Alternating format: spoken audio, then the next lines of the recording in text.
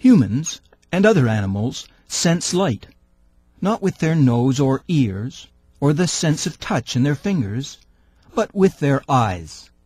Open an eye, and light seems to fly into it, coming from as far away as the sun, or even further, and arriving in an instant. There are several complex components to this process of sight. There is light itself, whatever it might be. And whatever light is, we seldom see it only as a bright glare. Instead, the instant we open our eyes, we see shapes, colors, and textures organized into images. What is light? But also, by what means does light enter the eye and form images there? Finally, many or all of these images instantly mean something to us. That's my bike. That's Dad's teddy bear. Somebody dropped a cell phone. What is light? How does it form images? Finally, how do we come to recognize and understand the images which form in our eyes?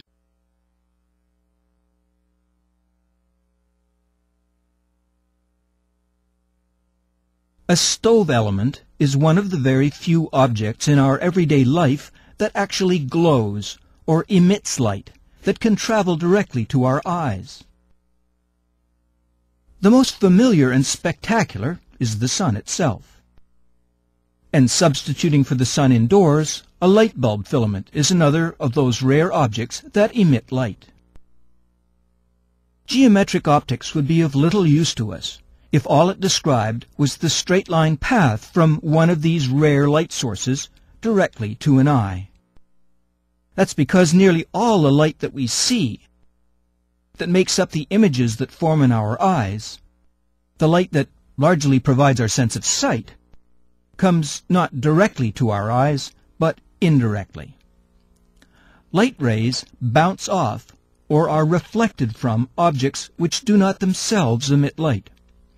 In fact, the foundation of geometric optics was laid some 2,000 years ago by the Greek mathematician Euclid, who described the geometry of light rays which strike objects and reflect away from them. An incident ray is a light ray arriving at an object. A reflected ray is the ray which bounces off the object, and which may eventually reach someone's eye. Drawn on a sheet of paper, such as the page of a textbook, the incident ray and the reflected ray are constrained to the same two-dimensional plane, the plane of the paper.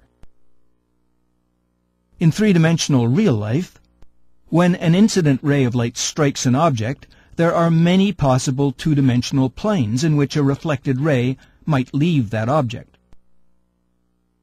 At the point where the incident ray strikes the surface, if a straight line is drawn perpendicular or normal to the surface, then both the normal line and the incident ray together lie in only one plane. The reflected ray will also lie in this plane. The incident ray forms an angle with this normal line, called the angle of incidence.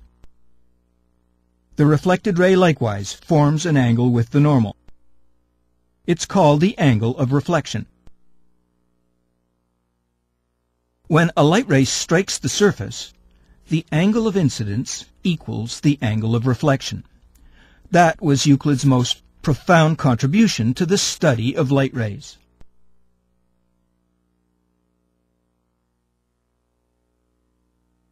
This concept is known as the law of reflection. The law of reflection states that when a light ray strikes a surface, the angle of incidence will always equal the angle of reflection. And that is an important foundation of geometric optics.